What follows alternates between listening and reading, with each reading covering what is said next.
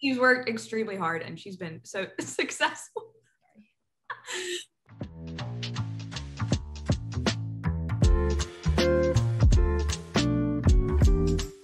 Hello, everyone. Welcome back to Gymnasts on Zoom Drinking Coffee. I am joined today by Morgan Hurd, 2017 World All-Around Champion, 5-time World Medalist, future Florida Gator, and Olympic hopeful. Thank you for joining me, Morgan. Thank you for having me. Sometimes we have technical difficulties with us. Last week,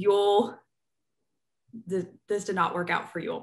So I have Indianapolis up in my background because we're on the eve of Winter Cup weekend. I want to see if you have a Zoom background or like a photo or something that you use or anything like that you want to pop up to try to kind of just make it a little bit more fun. I usually never use backgrounds. This is typically just my background for all my Zooms. Okay, cool. Well, I really like the records, and then you've got like your medals on the background and stuff. Yeah. So are you like super into music? Not, I mean, like I like music, but I'm not like a huge like music junkie or anything. Yeah. I read that like on your USA Gym profile. It was like, oh my God, that thing's so old. That hasn't been updated since I like first got into the system. Yeah, exactly. It's so funny because I see so many people talking about it and they're just like, back when Nia Dennis went viral the other week, the one article was like citing her like hopes from like 6 years ago. Yeah, none of us like ever update it. Like once it's in there, like none of us just bother to update it. It just stays like that. Yeah, well, not necessarily the most reliable source of information, but when I was looking at it, it's always good to see that. And then like I check out like the FIG profile and stuff, and that's usually a little bit better. But that was saying that you just didn't have like any particular music interest, just kind of like whatever. Yeah, basically. I really like indie, but yeah. Do you have anything to drink, or are we going drinkless today? I have some coffee. I am going drinkless. I just got home, so I didn't have time to make anything. It's snowing here, so the roads were all nasty, and it took me longer than usual. Yeah, no problem. I totally understand that. The whole country is like, oh yeah, in madness, and it matches the vibe. It really does. Like it's really accurate. Yeah, and it's funny because like I'm down in Georgia, so we're kind of avoiding this. It's like no snow, wow. really cold, so we kind of get the worst of both worlds. I don't know, it's just cold. We don't have any snow. We never get snow. It's like once every couple of years. Right. And the rest of the country is just sending out emails, saying like USAG is sending out emails like, we're gonna get all this stuff figured out and for Winter Cup and things like that. I mean Delaware's pretty used to the snow, so this isn't like crazy. It's just like the roads are just like nasty because it was more like icing than snowing, but Texas is just like not equipped for this at all. No, oh my gosh, they're dying. They're like without power, and they're called snowpocalypse. We had kind of not anything like Texas has right now, but a few years back we had something that we dubbed like snowpocalypse back in like 2014, and school was out for like a whole week, but we had like an inch of snow. Like I'm not even kidding, it was an inch of snow. And then over in Texas it's like feet of snow. Yeah, like, that's insane. I can't imagine, especially the girls that are training in Texas that are having to prep for Indianapolis, or the guys too that are having to prep for Indianapolis and hope to travel up there, and who knows if they're like even making it to the gym right now. So. Right. Into some current event topics. I want to talk about NCAA, Olympic qualification process, and Winter Cup. I want to get your thoughts on Florida this season, but first, I do want to kind of recap viewers on where you stand. So you're with Florida.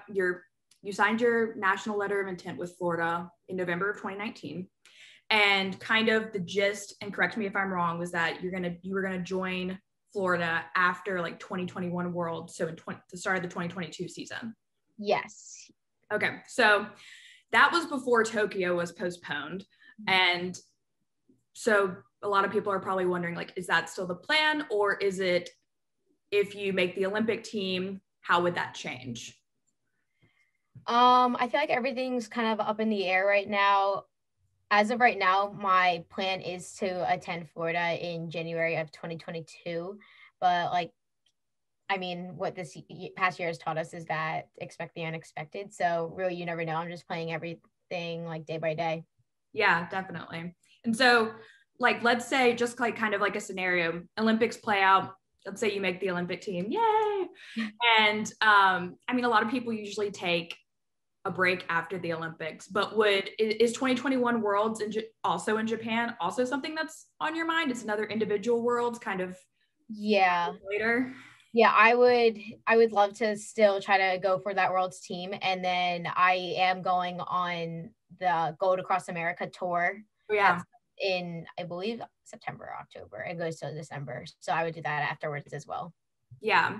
And have you heard, speaking of that, it's kind of with everything going on the past year, I feel like that's kind of gone to the back of everyone's minds, just like everybody's like focused on Tokyo happening and then everything after that.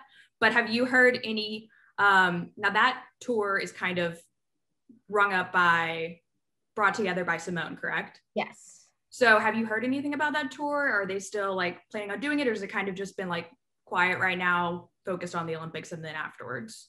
Well, as of right now, it is still going on. I believe flyers were just sent out to gyms. My gym just received ours. And we have a schedule and everything. So as of right now, they plan for it to go ahead. Okay, cool. Well, that's good to know. And that's something really exciting. It's kind of new, and it's cool that, you know, it's kind of athlete led. So I feel like it's going to have a different vibe than the typical USAG one. Oh yeah, for sure. I'm very excited to be on it. Okay, so let's actually talk about Florida. So Florida, #1 in the rankings all season so far. They're the ones to beat. They just went 198 plus in a thriller against LSU. So what are your thoughts on the team? And just kind of, I know you've been following along this season, tweeting about Trinity and the other girls. So give me your thoughts. Yeah, I mean, Florida is just like insane.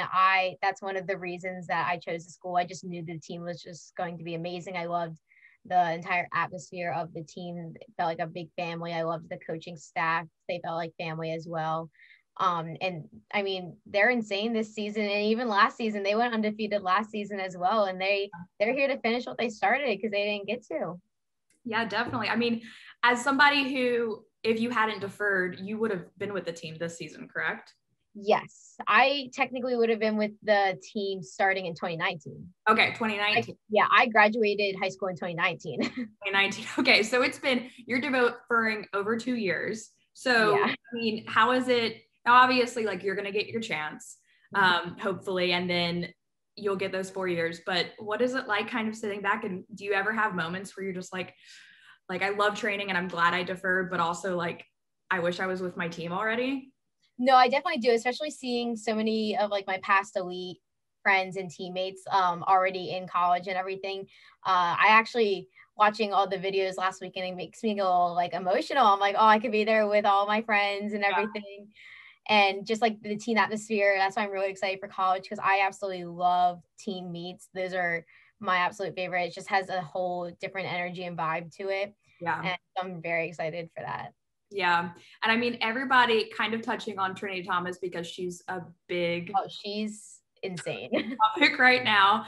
Let me get your thoughts. The whole gym internet, I feel like, was just literally like, Trinity should have been, after 3 rotations on against LSU, should have been 30 for 30. What do you think? Oh, for sure. They are robbing her of these 10s, and I'm not here for it. Hey, at least I will say, I think everyone was like, LSU, just because it's like an away meet, is not going to give her a 10 at all when she's just having like the meet of her life. And they did give her the floor 10. So that's very true. But yeah, I mean, everybody was just like, oh my gosh, with this crazy scoring, right? You can't just let's just give her 40 out of 40 and be done. Exactly. Like, it's so well deserved. Yeah. She's worked extremely hard and she's been so successful. It's okay. I had to put my cats up because when I was talking with Yule the other day, my cat just walked across the street. Yeah, my cat is loves the attention, and anytime I'm on Zoom, she always tries to hop in all the time. Yeah, mine will sit there and just like, I have one that will just run and she just likes to headbutt me. She's like, I want to headbutt you and I want attention now. And she's the kind of one that will literally, like, if you don't give her attention, she'll like smack you. Oh, my cat does that too, but she does it more to be like mean. She'll just like, I'll wake up in the morning and I'll just be laying there and she'll just come up and slap me and then run away. Can you stop? Jesus. Well, I mean, I guess that's an interesting way to wake up in the morning. Yeah. Let's talk about all-around World Cup cancellation, which is, I mean, by the time this airs, it's going to be like a couple weeks old, but it's still something to talk about because the U.S. women were awarded a +1. And I've talked to Eddie Pnev and Yul Moldauer in the past couple of weeks. And, you know, those guys actually missed out on that +1. So they're going to have maximum of 5 gymnasts in Tokyo, while with Jade Carey basically locking up an individual berth, this means that the ladies will probably have 6 women in Tokyo. Now you're an all-arounder, so it doesn't necessarily completely impact you because you're more likely to make the team versus one of these individual specialist spots. But what was kind of your reaction, and did you hear anything? I know that the guys had talked to like the national team coordinator. Did you hear from Tom, and kind of what were your thoughts on that? Yeah, we got an email about it when that news broke and everything. I felt pretty disappointed just because that just gives us kind of less opportunities to go and compete this year. Now it's just the domestic meets. Yeah. And we're basically going to have this Winter Cup, Classics, and Championships, which are extremely important, and then trials. And then whoever makes the team has to go compete at the Olympics with absolutely zero experience this year under their belt. Yeah. Yul and them were saying it's just like, usually you'd be like started the Olympic year and hoping to get, you know, an international assignment, get a little bit of that experience under your belt, especially for, say, you're not a first-year senior, but like first-year seniors that, oh yeah, for sure, yeah, that are eligible, like Connor McLean, who's now eligible to potentially make the Olympic team. Mm-hmm. She won't have any of that international experience, or somebody like her, or anyone else kind of in that boat. So it's definitely difficult, but I feel like also you guys have been through a lot in the past year, so that's just one more hurdle on the road to Tokyo.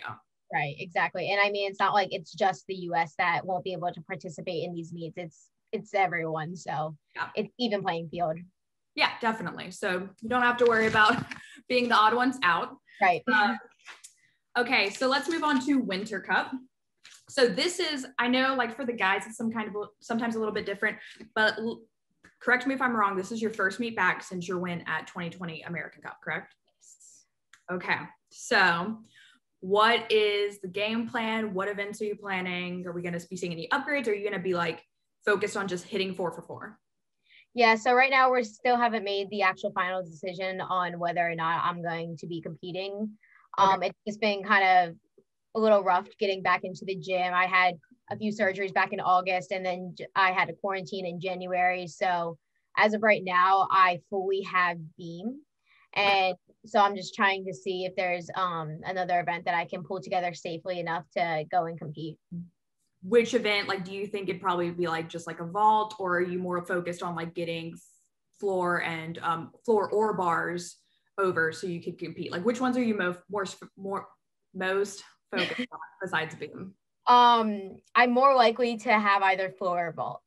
Okay. That makes sense. And speaking of your floor routine, obviously you had like a new floor routine last year, mm-hmm. and then everything happened, and now we're back again and hoping that doesn't happen again. So is there a new floor routine? Are we out with the old and with the new? Yes, I do have a new floor routine. Okay, and can we get any hints on it, or is it themed, or kind of what's the inspiration? Is it Tokyo themed, or yeah? It is not, but it's very much in my forte. I think people will really enjoy it. It's a little, I'd say it's a little lighter. It's kind of more 2017-esque, I would say, in music sense. I know that was a crowd favorite. Yeah. It still definitely has those serious moments for when I need to put on like my face. Yeah, definitely. And I mean, 2017, I guess, is a good routine to channel since that was you were crowned world all-around champion. Yeah. So just all the good vibes this year. Oh yeah. None of trying to get all of them. Gotta take all the good luck that we can. Right. So I have pulled a couple of clips, And we're just gonna kind of watch them. I'm gonna share my screen with you. And I want to just kind of get your reaction. We have one throwback since this is kind of Winter Cup edition of the show. We are going to look at, and Nastia Liukin Cup is going to be involved in Winter Cup this weekend for people who don't know. So Nastia Liukin Cup, we're going to flash it back to 2014. I believe you were about 13 years old. Yeah, I was 12 turning 13 that year. 12 turning 13. Baby Morgan Hurd. So let's watch that, and then we'll have one more clip after that. I actually have an interview of you with Nastia. Oh no, I remember that. They had like told me the question beforehand, and so I practiced it in my head at least a dozen times, and then I still messed it up. I switched up my words, and I just remember doing that, and I was like, "You're so stupid," and then I still do it to this day, anyways. You think I'd be like a pro by now, but no. No, I mean, like it's never a matter of like I don't think you can ever be a pro at public. Right. Yeah. Like no, I still don't know how to speak actually. Like same. Sometimes I wake up and I'm just like no. Okay, so this is like 30 seconds. Let's watch it, and then oh my gosh, like Nastia looks even like so young. Let's watch it, and let's just see. Let's see. So this has to probably be the biggest competition of your career so far. Tell me what's going on in your head right now. I'm about 85% nervous, and the rest is kind of excitement but nervous, or like the other way around, actually. More excited than nervous? Yeah. That's good. So are you at all intimidated by this? I mean, you are so tiny, I actually had to take my shoes off to even get down to your level. Not really, I guess. It's just kind of big. All right, well, best of luck today. Thank you. Oh, first of all, why do I sound like that? Oh my gosh, well, yeah, it's like for lack of a better word, it's just like that pre-puberty, I guess. I kind of want to see how. Oh my god. It's incredible how much like your voice changes from like 12 or 13. Thank God. If I still sounded like that, I would never speak. I'm not gonna have like the volume up high for this one. So feel free to react throughout. Okay. So this is your bars from Nastia Liukin Cup because we didn't want to just do the interview. Let's watch this. She's going to get from the low bar to the high bar, though, I'll be honest with you. The low bar is definitely. Oh my God, you're tiny. It's so funny. They were talking about how you're shorter than the high bar. Oh, yeah. I could just like walk right under it. Good stuff. Wow. Just really being aggressive. Little close on that. So much, like, you had to cast up with that handstand. This is like the nastiest Takachev ever. Far. She doesn't even need to bend her body to pass by the lower rail.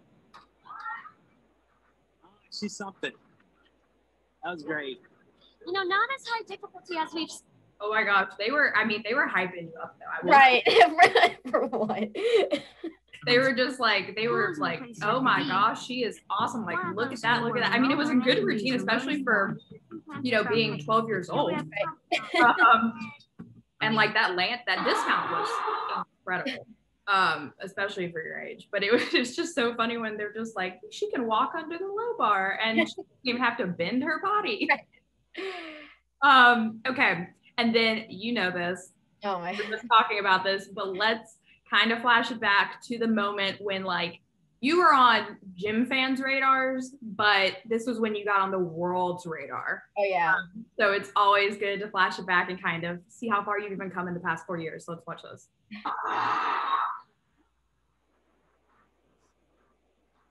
I know Eddie also told me that you that there was like a corner of this floor that was really bouncy. Do you remember that, or did y'all have that? Vaguely, but I think they had fixed it during the men's or something like that. So we're gonna be seeing some music that's more like this-esque. Yeah, I'd say it's more like lighthearted and less serious, like I've done in the past few years.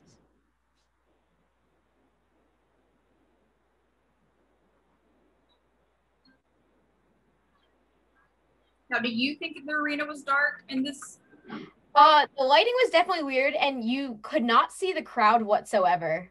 Oh my gosh. Which I mean, I liked that you couldn't see the crowd, but it was weird for like bars and beam. Yeah, I was gonna say like it kind of could be like good and bad not to see the crowd. Yeah, but, you could hear them. It was a very good crowd, but you could not see them at all. So I mean, when you went into this final rotation, were you like even thinking about the fact that you could win, or was it just like let me hit and we'll worry about that afterwards? It was more of I vaguely knew my standings. I tried not to look at them, but I accidentally caught a glimpse. And I'm very certain I was tied with Ellie, or maybe we were 1-2. Yeah. But I was just like, I just need to stay on my feet, and what will happen will happen. Like, my thoughts going into all-around final anyways was just, oh, I'd like to make top 10, but it'd be really cool if I could get a medal. Yeah.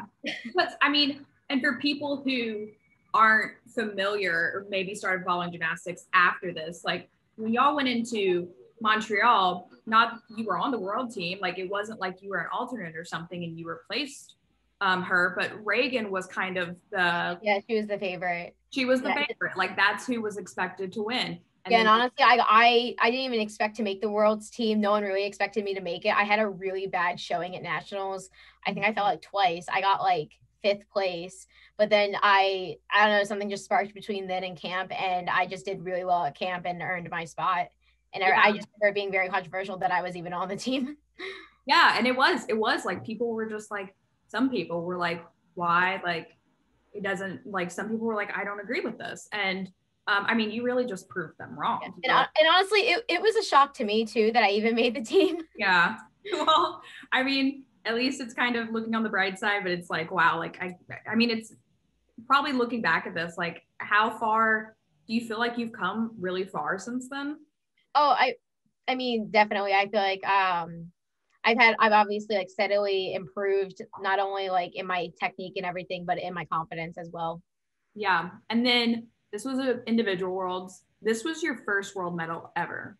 Yeah.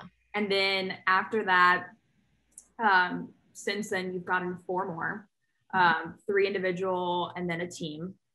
So, I mean, like, it's just like your first world medal was an all around the world medal, which is like essentially like the crown of worlds, especially in an individual year. And now, like, I feel like you kind of just haven't stopped. You said that you flipped that switch for world selection camp and then you made the team. And I feel like it just kind of hasn't switched off. I mean, obviously you've had injuries and stuff since then, which happens, but for the most part, you've been a staple on the American scene for this entire quad. And sometimes, especially since you could have graduated and not deferred, a lot of girls may go into college and drop off of the elite scene, but you've been dedicated, you've been committed. And like, I mean, obviously you had to wait a year, but do you feel like you're kind of coming full circle? Like the quad is finally ending and like you're kind of reaching where you have been wanting to reach basically your whole career? Oh, I mean, for sure. This is what I've been working for ever since I was younger. I remember even when I was in classes and everything, my goal was always the Olympics. Obviously I didn't know like what it took to get there. I didn't know what elite was. I honestly didn't even know what national championships were until I qualified, until I got there. Yeah. They told me I qualified for national. I was like, okay, I didn't know. But yeah, the reason like I've stuck around for so long and not have gone to college is just like I don't feel like I finished my job yet, and I don't want to have regrets later down the road that like, oh, I should have stayed or I shouldn't have gone to college so soon. I'd rather just play it out completely and whatever happens, happens. Yeah, definitely.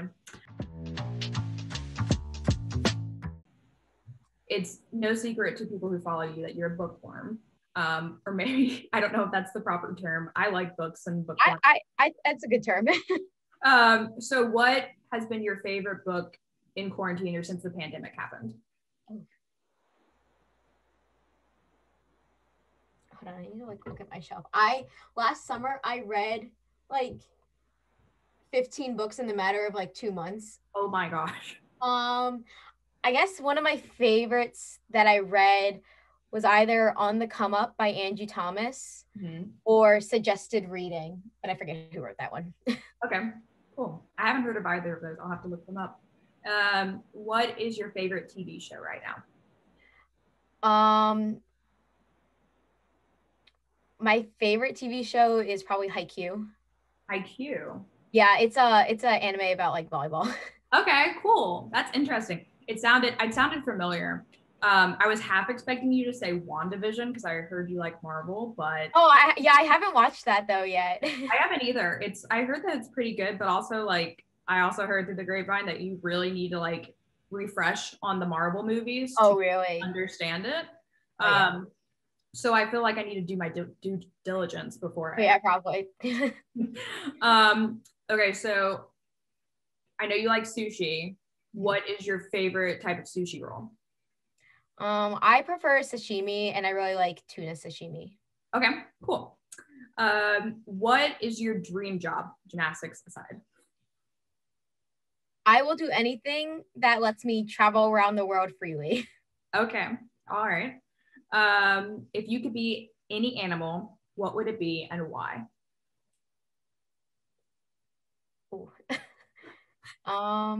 I'd be a cat because cats get to stay inside and they get to be taken care of and they sleep most of the day. Yeah, they're the queen or king. Exactly. Yeah. Their behavior is always excused because that's just how cats are. Yeah, exactly. Can't be trained, can't be bossed around. It's just the way it is. What is one of the things you would put on your bucket list? One of the things on my bucket list right now is to go skydiving in Australia. Oh my gosh, that's awesome. Would you go with Keith Thorpe?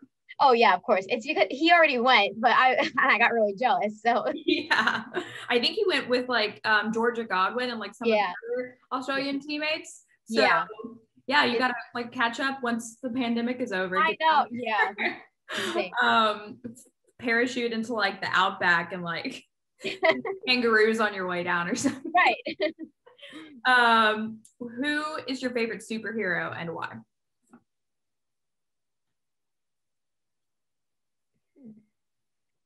I would say Doctor Strange. Mm-hmm. I don't know why. I just think he's really cool, and I really like the actor that plays him. So. Oh yeah, Benedict Cumberbatch. Yeah, because he was in Sherlock too, and I really like Sherlock. Yeah, Sherlock is also. I mean, he's just kind of been like in a lot of the roles where it's just like, I don't know, very smart. Like. Yeah, it's like the quick wit that I think gets me. Yeah, no, definitely. You know, I watched Doctor Strange a while ago, and I didn't think I would like it, and I actually ended up being one of my favorite Marvel movies. Like, oh yeah, mine too. I watched it like probably 10 times. I just didn't expect the storyline. I've never been a comic book person, and then like, yeah, me neither. He really makes that role. Oh, yeah, for sure.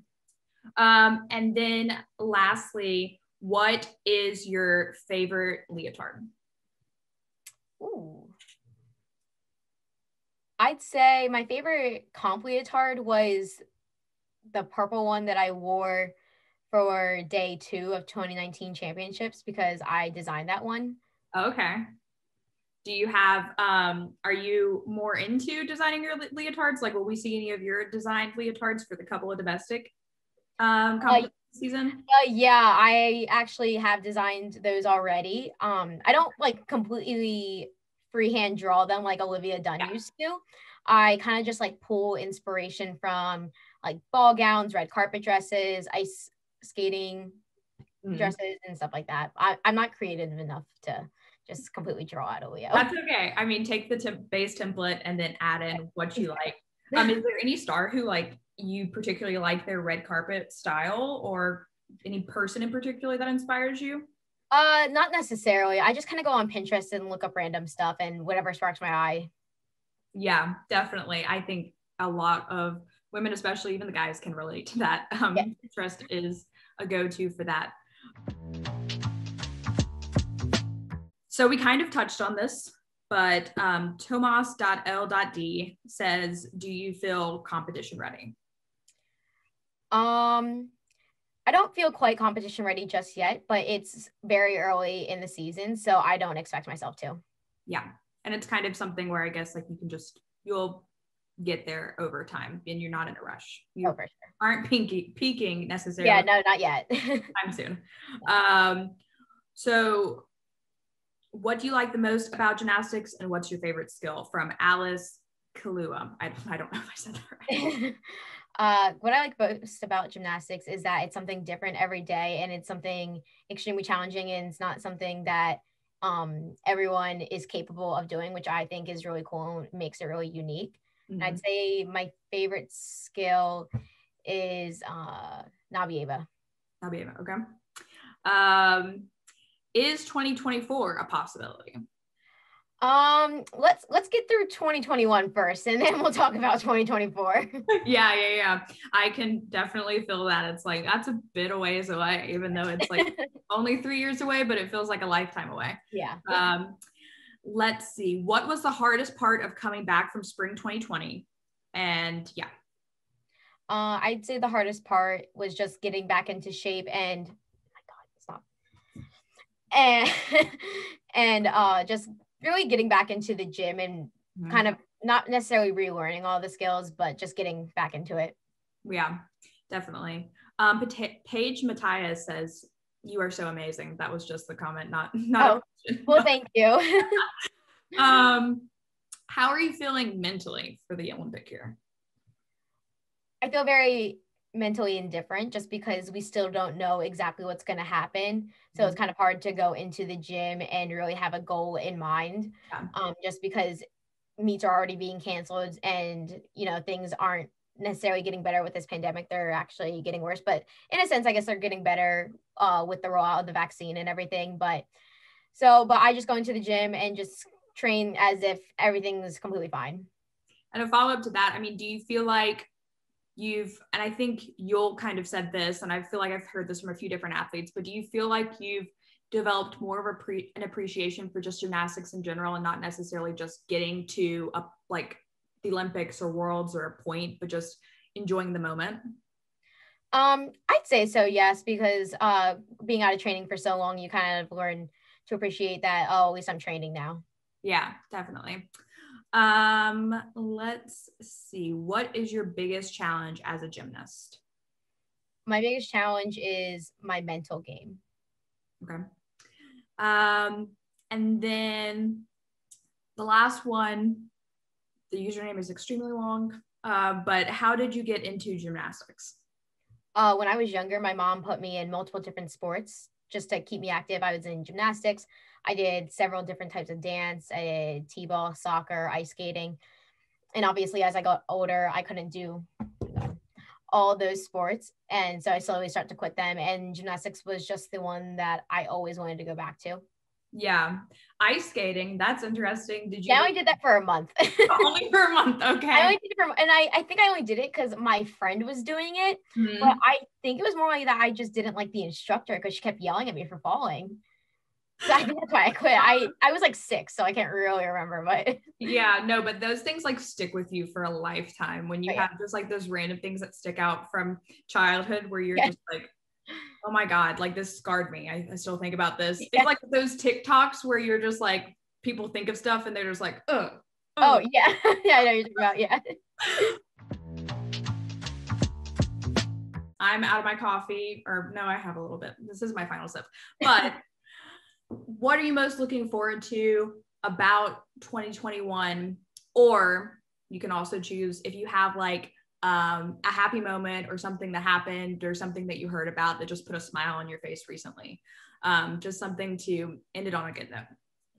I mean, I'm really looking forward to getting to see all my friends. It's been over a year for me to see a lot of them. Mm-hmm. I'm super excited for that. And I'm really excited to be able to get back out onto the competition floor, just because I love the whole process, especially like getting the nice leotard and doing my makeup. I haven't done my makeup, like comp makeup, in such a long time, and I miss it a lot. Yeah, definitely. Have you like put on a leotard since like all of this started? Or, I mean, not put on a leotard. Obviously, you tried. Like a competition leotard. Yeah, but a competition leotard. I tried on the one I'm supposed to wear at Winter Cup yesterday, because I just got it. But other than that, no, I would not willingly put on a competition leotard. And do we have any hints on the I mean, I won't let you spoil it or anything, but what's the style of the competition leotard? Did you design it for Winter Cup? So this one is one of Sylvia P's stock leotards, but I customized the color of it. Okay. But let's just say it'll match me. Okay, cool. Well, when I hear you say match me, I'm thinking of like your awesome hair color. So I don't know. We'll kind of see. I'm sure it's going to be cohesive or whatever. Lori was just talking about how all of hers are like superhero themed. I feel like all of you are like stepping up the leotard game. Oh yeah, for sure. I mean, yeah, because styles only last so long. You got to always keep it fresh, and you got to do it for the gram too. Definitely. Speaking of, last thing I wanted to mention, you last year at American Cup, you had, I mean, typically I think you kind of sometimes have like blonde highlights and stuff, but what inspired the color change? Yeah, so I had balayage for like 2 years. But then like over quarantine and everything, it wasn't more towards the end. I saw this one picture on Pinterest once, and it was this girl with like rose gold hair and her like brown roots still showing. I'm like, oh my God, I want to do that so bad. Like I've been wanting to do this for at least 2.5 years. I was like, you know what? Now is the perfect time. I'm going to do it. And I did it. But the first time it turned out purple. Oh my gosh. Because my hair is so dark. Yeah. The pink just didn't take the first time. And now this is my second time redyeing it pink. I just got it redone like a few days ago. I don't know. I feel more expressive, I guess. Yeah, that's awesome. So if you just got it redone a few days ago, I'm assuming it's here to stay for at least the next few months. Oh yeah. And in a few days, it'll fade to like more of a lighter pink, like rose gold, which is like what I'm going for. But obviously like the first few days are just like, bam, vibrant pink. Yeah, definitely. I just got a haircut. I didn't get a dye or anything, but the first few days you're just like, whoo, got to adjust all of that. And then you get used to it, or it fades or whatever. And it kind of looks like you want it to look. Yeah. But okay, cool. Well, thank you so much for joining me, Morgan. I really enjoyed it. Yeah, thank you for having me. And hopefully, fingers crossed, we will see you at Winter Cup. Yep. And yes, good luck and see you in Indianapolis. Yeah, thank you so much. Bye.